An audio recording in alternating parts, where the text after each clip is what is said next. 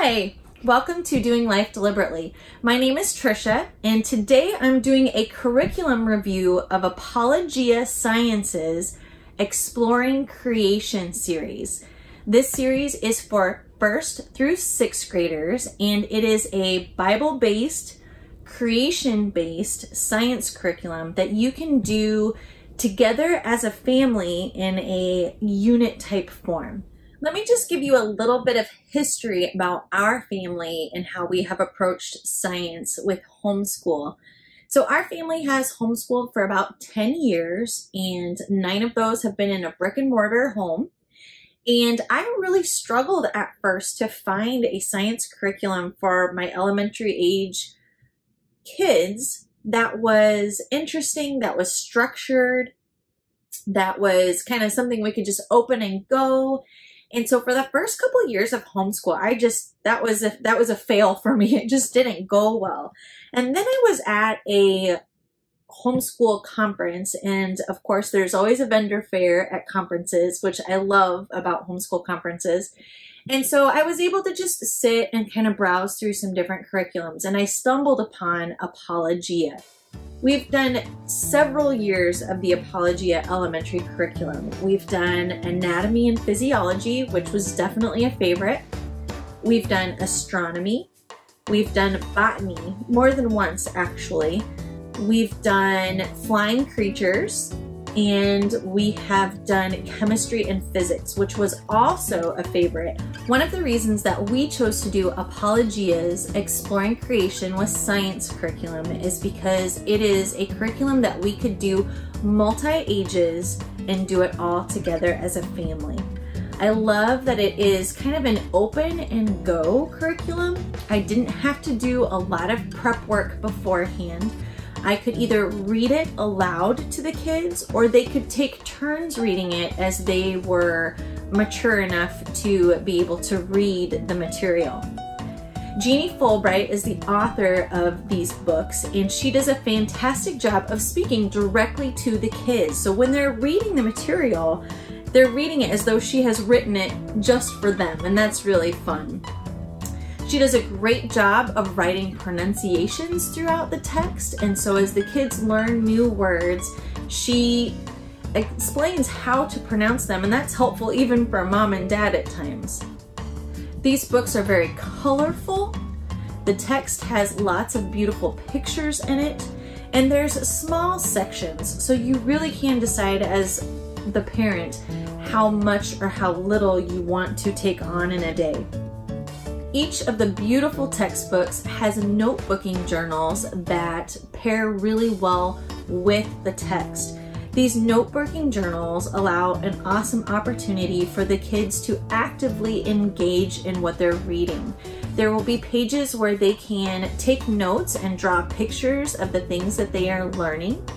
There are puzzles that they can do. There are pictures that they can color. There are projects that they can do together.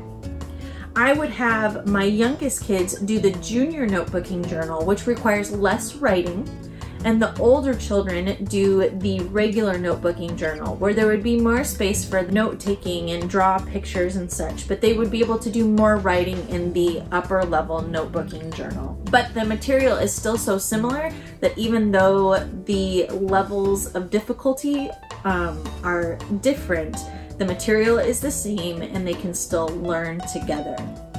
One of the things that we really enjoyed doing with this particular curriculum was we got together with other families and we performed the major projects at the end of every chapter with our friends.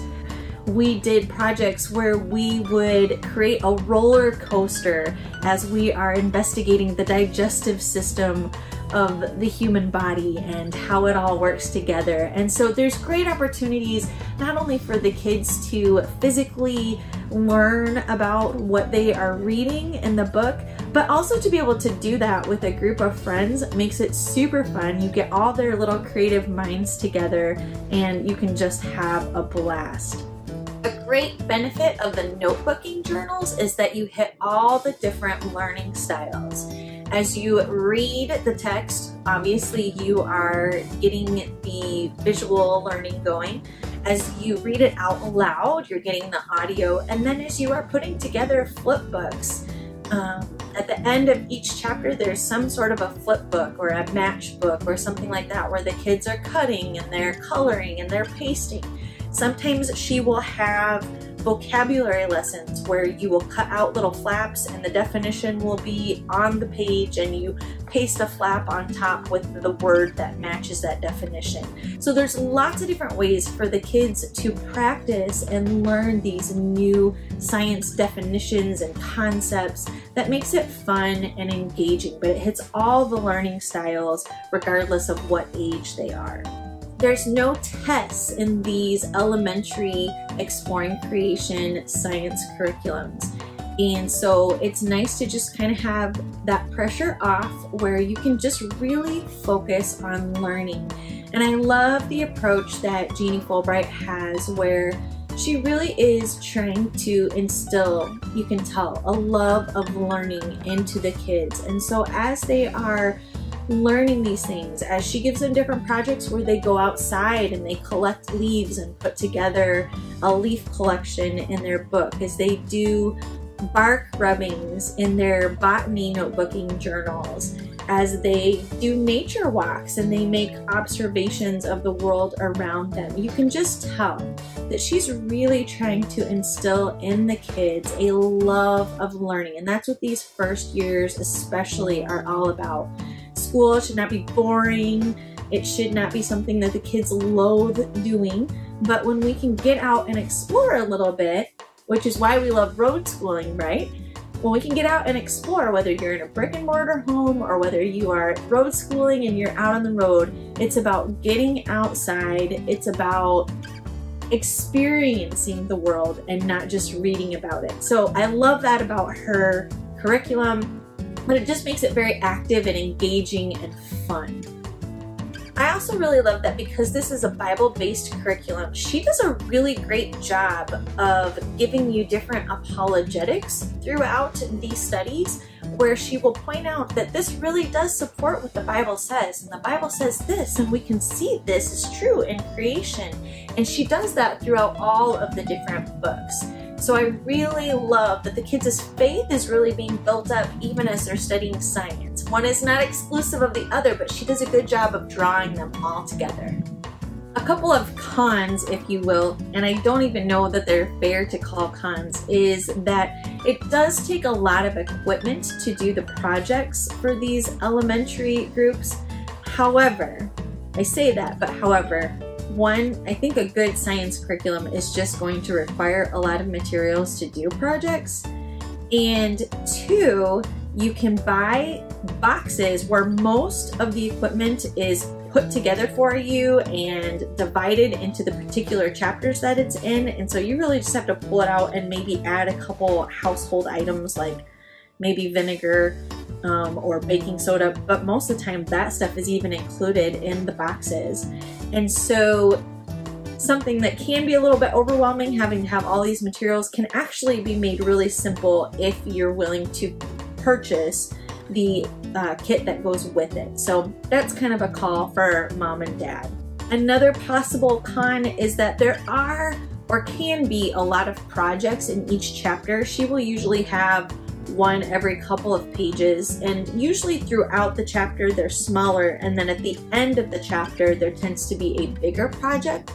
And I would just say, I think sometimes it's really easy as homeschool parents to think we have to do everything that's in the book, but the truth of the matter is you can pick and choose. You really don't have to do all the projects, and you really don't need to feel guilty if you choose not to do all of the projects. So even though those can kind of look like cons, you know, you're the parent, you get to choose.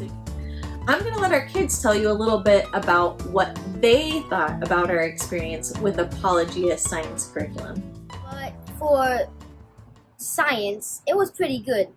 My favorite part of it was getting together with friends who were doing the same subject as us, and like it's the same unit, and doing experiments with them.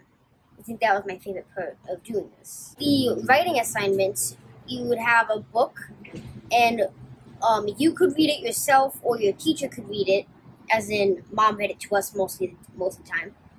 But we would write down notes, and there's memory verses that you get to copy down that are related to what you're learning about, like plants or like the human body in like scripture.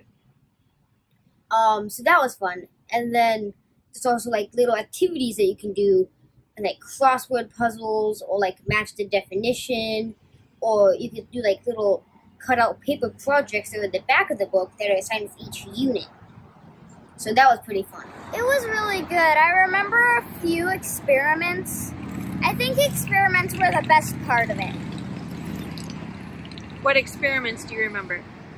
I remember we'd put like a giant bottle of soda onto the driveway, and then we'd take like Mentos that were in a stack, and we'd just put them in, and then we'd stand back and wait for it to like explode up into the air. Mm-hmm.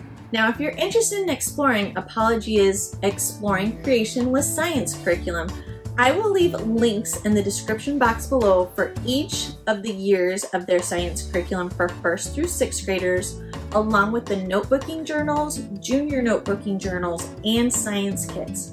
Now, I'm not being sponsored by Apologia, but those are affiliate links, so I will receive a small percentage if you choose to make a purchase. It doesn't cost you anymore, it just means that your support helps us to continue bringing you great content. If you found this curriculum review to be helpful, please give us a thumbs up and consider subscribing for other great curriculum reviews, for tips on road schooling and how to make school more fun, and to follow our road schooling adventures. We want to share what we are learning with you and help make your educational experience even more exciting. So please consider subscribing and joining us. And if you'd like to learn more about this idea of road school, I had a really fantastic conversation this week with Lorian and Destiny at Setting the Spark podcast, and I will also leave that link below. We had a great time discussing what we've done this past summer, how road school is different than homeschool, and everything between. So find that link below and give it a listen. Thanks for joining me today. I look forward to seeing you again soon.